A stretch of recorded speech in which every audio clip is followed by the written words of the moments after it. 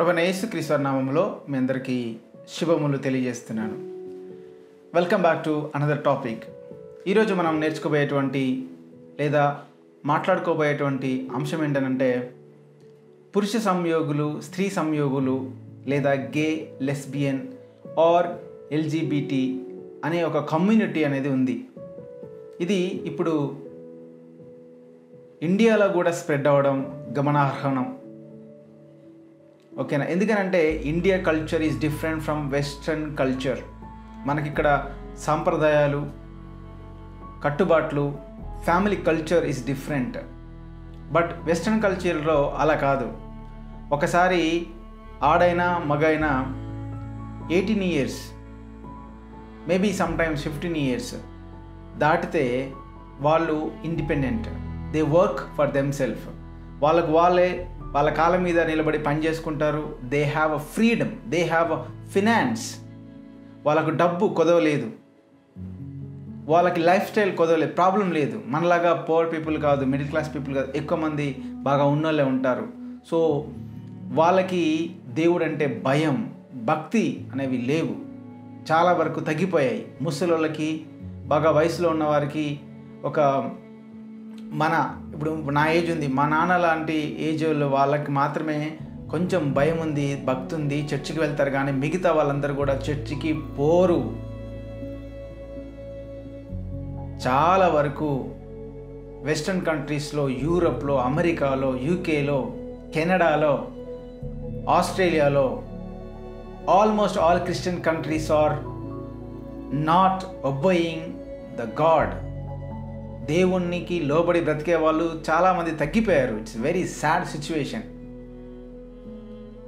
Because of money, independence. భయం లేదు, కావలసిన అన్నీ కూడా టిప్స్ ఫింగర్స్లో దొరికేస్తున్నాయి అందరికీ. కాబట్టి భయం లేకుండా పోయారు. అయితే I'm coming to the point now. ఏంటి అని అంటే మనం మాట్లాడుకోబోయేది ఈరోజు అక్కడున్నటువంటి రాజకీయ నాయకులు, రాజకీయవేత్తలు, చర్చ్ మెంబర్స్, లేకపోతే చర్చ్ లీడర్స్ కూడా, ద రిలీజియస్ లీడర్స్ కూడా ఏం చేస్తున్నారంటే they have lot of freedom, they have fear of people. వాళ్ళు ప్రజలకు ఏది కావాలంటే, ప్రజలు దురద చెవులు గలవారై ఏది చేసినా కూడా దానికి ఓటేస్తున్నారు. గమనించాలి. ఒక్కొక్కరికి బాగా తిని అందరూ కూడా దేవుడికి లోబడని స్థితికి వెళ్ళిపోయారు. ఇప్పుడు రీసెంట్గా ఒక 3-4 డేస్కి ముందు జర్మనీలో జరిగినటువంటి క్యాథలిక్ కాన్ఫరెన్స్ లేకపోతే లీడర్స్ అసోసియేషన్ మీటింగ్స్లో అక్కడ జరిగినటువంటి సంఘటనలో ఇదొక సంఘటన. ఏంటనంటే వాళ్ళు, the Catholic church would bless LGBT community on their marriages. ఇప్పుడు I'm not talking about the people who Born with the disabilities. ఎవరైతే పుట్టుకతోనే ఆడతనము, మొగతనము లేకుండా పుడతారో I'm not talking about them. But ఒకసారి మెచ్యూరిటీ వచ్చిన తర్వాత కావాలని ఆడ నుంచి మొగగా, మొగ నుంచి ఆడగా మారి ఇష్టానుసారంగా పాపం చేస్తూ దేవుడికి విరుద్ధంగా న్యాయ నిబంధనలు లేకుండా కామంతో రెచ్చిపోయి పాపంలో పడిపోతూ పాపాన్ని రెచ్చగొడుతూ బీభత్సాన్ని సృష్టిస్తున్నారు వెస్ట్రన్ కల్చర్స్.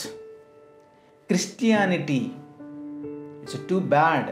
మీకు తెలుసో తెలీదో, ఇండియాలో తప్ప మిగతా అన్ని కంట్రీస్లో క్రిస్టియానిటీ చాలా వర్స్ట్గా తయారవుతుంది. ఎందుకు అనంటే నాకు తెలుసు, నాకు ఫ్రెండ్స్ ఫోన్ చేస్తున్నారు. మై ఫ్రెండ్స్ యూకేలో ఉన్నారు, కెనడాలో ఉన్నారు, ఆస్ట్రేలియాలో ఉన్నారు, అమెరికాలో కూడా ఉన్నారు.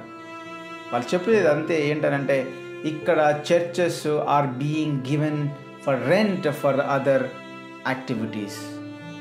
Some churches are been sold. చర్చెస్ని అమ్మేస్తున్నారు.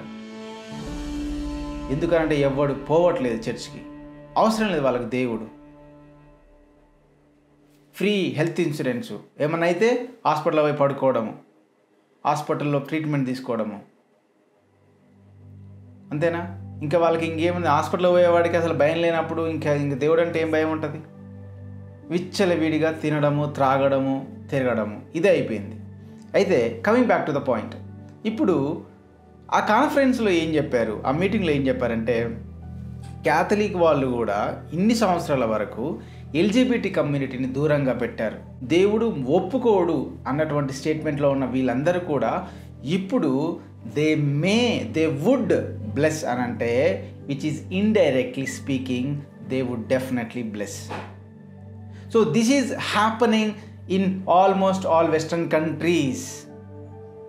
ఎక్కడో ఉన్నారు, చాలామంది ఉన్నారు వెస్ట్రన్ కంట్రీస్లో, చాలామంది ఉన్నారు మంచిగా నీతిగా నిజాయితీగా బ్రతికే వాళ్ళు, క్రైస్తవులు ఉన్నారు, దేవుడు చెప్పినట్టు విన్నట్టు ఉన్నారు, కానీ పరిస్థితులు బాగుండట్లేదు. It is declining, the Christianity is declining in western countries. దేవుడు వీటిని గురించి ఏం చెప్పాడు? లేవియాకాండము 18వ అధ్యాయము 22వ వచనంలో స్త్రీ శయనము వలె పురుష శయనము కూడదు, అది Hemu.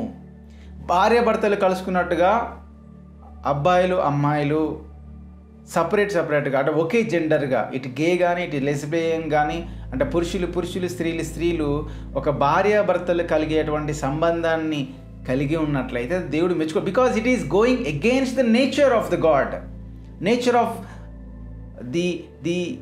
the activity that has created for human beings for different purpose, but here it is going reverse. దేవుడు అది ఒప్పుకోవట్లేదు కూడా. అది న్యాచురల్ కాదు. ఒక అమ్మాయికి ఒక అబ్బాయి, ఒక భర్తకు భార్యకి భర్త, అంతే. కానీ going everything against this basic foundation is a sin.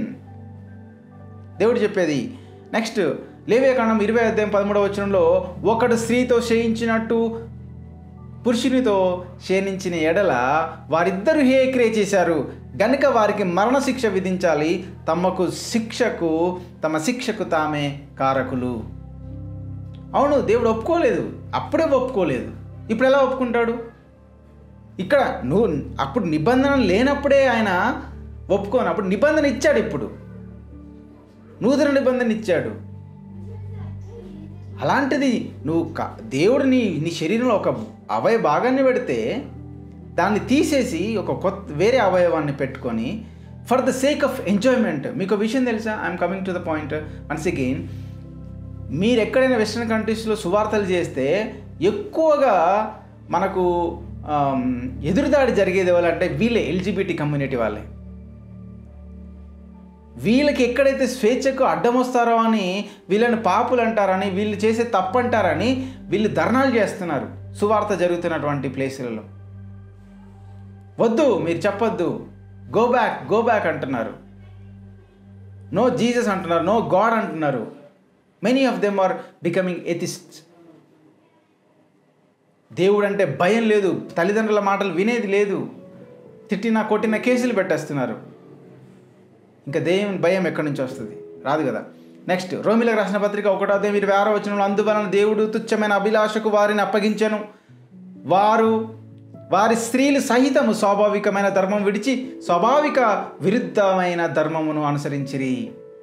ఒక స్వాభావికమైనటువంటి ధర్మం అనేది ప్రతి స్త్రీకి ప్రతి పురుషుడికి దేవుడు అప్పగించాడు. ఈ అప్పగించినటువంటి ఈ యొక్క ధర్మాన్ని విడిచి, స్వాభావికమైనటువంటి ఈ ధర్మాన్ని విడిచి అభిలాషకు, తుచ్చమైనటువంటి అభిలాషకు, దేవునికి విరుద్ధంగా తుచ్చమైన అభిలాషలకు వారిని అప్పగించాడనంటే ఎందుకు తెలుసా? వారి యొక్క ఆశలు, వారి యొక్క అలవాట్లు, వారి యొక్క పద్ధతులు. దేవుడు అంటే భయం లేని విర్రవీగేటువంటి తనము, భ్రష్టతనానికి దేవుడు అప్పగించాడంటే వారి కార్యక్రమాలు అలా ఉంటాయి. తల్లిదండ్రుల భయం లేదు, సమాజం అంటే భయం లేదు, దేవుడు అంటే భయం లేదు, గవర్నమెంట్ అంటే భయం లేదు. ఎవరికి నచ్చిన రాజ్యాంగాన్ని వారు సృష్టించుకున్నారు, ఎవరికి నచ్చిన లాని వాళ్ళు తెచ్చుకుంటున్నారు. నీతి, నిజాయితీ, న్యాయము, ధర్మము, ప్రేమ, సంతోషము, సమాధానం, దీర్ఘశాంతము, పవిత్రత, సమానత్వము, ఇందులో ఏది కూడా ఒక మనిషికి లేకుండా శరీర ఆశలు, శరీరపు ప్రతి చెడ్డ అలవాటును తీసుకొని వచ్చి శరీరంలో పెట్టి, సాయంత్రం అయితే వీకెండ్ వస్తే లగ్జరీ లైఫ్కి అలవాటు పడి పాపానికి ఒడిగడుతున్న వారు ఎంతోమంది ఉన్నారు. కొరింథీయులకు రాసిన పత్రిక మొదటి పత్రిక 6వ అధ్యాయం 9-10. అన్యాయస్తులు దేవుని రాజ్యమునకు వారసులు కానేరని మీకు తెలియదా? మోసపోకుడి. జారులైనను, విగ్రహారాధికులైనను, వ్యభిచారులైనను, ఆడంగితనం వారైనను, పురుష సంయోగులైనను, దొంగలైన, లోబులైన, త్రాగుబోతులైన, దూషకులైన, దోచుకుని వారెవరైనా దేవుని రాజ్యమునకు వారసులు కానేరరు. ఇవన్నీ కూడా శరీరాశలకు పుట్టగా ఉన్నాయి. ఇవన్నీ ఎవరి ఇష్టం వచ్చినట్టు వాళ్ళు చేసేసుకుంటాం, ఎవరు అడుగుతారో చూద్దాం అన్నటువంటి పరిస్థితిలోకి వెళ్ళిపోయారు. నేను సృష్టించింది దేవుడు అని తెలీదా? నువ్వు తాగుతున్న నీరు దేవుడు సృష్టించాడని తెలీదా? నువ్వు వేసుకుంటున్న బట్ట అది ప్రకృతి నుంచి వచ్చింది, తినేటువంటి తిండి ప్రకృతి నుంచి వచ్చింది, తీసుకునేటువంటి గాలి ప్రకృతిది. ప్రకృతి owner is none other then God. Everyone is accountable for their acts. చివరిగా తిమోతికి రాసినటువంటి మొదటి పత్రిక 1వ అధ్యాయం 9-10. సేమ్ ధర్మశాస్త్రము ధర్మ విరోధులకును, అవిధేయులకును, భక్తిహీనులకును, పాపిష్టులకును, అపవిత్రులకును, మత దూషకులకును, పితృహంతకులకును, మాతృహంతకులకును, నరహంతకులకును, వ్యభిచారులకు, పురుష సంయోగులకు, మనుష్య చోరులకును, అబద్ధికులకును, అప్రమాణికులకును, హితబోధకు విరోధి అయిన మరి ఎవడైనాను ఉండినడలా అట్టివానికి నియమింపబడను. కానీ పురుషులు స్త్రీలు పెళ్ళైన తర్వాత స్వాపింగ్, వేరే భర్త వేరే భార్య, పెళ్ళికి ముందు తల్లిదండ్రులను పెట్టి వేరేగా ఉన్నప్పుడు ఎవరితో పడితే వాళ్ళతో తిరగడము, పనిచేయడం, ఇష్టం వచ్చినటువంటి దైవ ద్రోహ క్రియలలో పాల్పడుతున్నారు. అది పోప్ అయినా సరే, దాన్ని ఏ పాస్టర్ అయినా సరే, ఎవరు ఒప్పుకున్నా కూడా దేవుడు ఒప్పుకోడు. గుర్తుపెట్టుకోవాలి. ఏ పాపమైనా ఎవరు దాన్ని అంగీకరించినా, ఎవరు దాన్ని దీవించినా, ఎవరు దానికి పర్మిషన్ ఇచ్చినా కూడా దేవుడు అంగీకరించాడు. ఎందుకంటే అది స్వాభావికమైనటువంటి స్వభావము కాదు. LGBT community, gay are lesbian, whoever it is against the nature. దేవుడు కలిగించని ఈ యొక్క క్రియలను వీళ్ళు సృష్టించుకొని, ఆపరేషన్లు చేయించుకొని దేవుడికి విరుద్ధంగా పాపాన్ని చేస్తున్న ప్రతి ఒక్కరిని కూడా దేవుడు లెక్క అడుగుతాడు. ఎందుకంటే you are not being here. ఇక్కడ నుంచి పోవడానికి ప్రతిరోజు చావుకు దగ్గర పడుతున్నదని గుర్తుపెట్టుకోవాలి.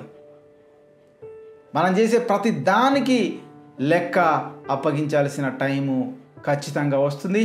న్యాయపీఠం ముందు నిలబడి అడిగినప్పుడు నీకు ఎవరు అధికారం ఇచ్చారనంటే you would have no answer at all.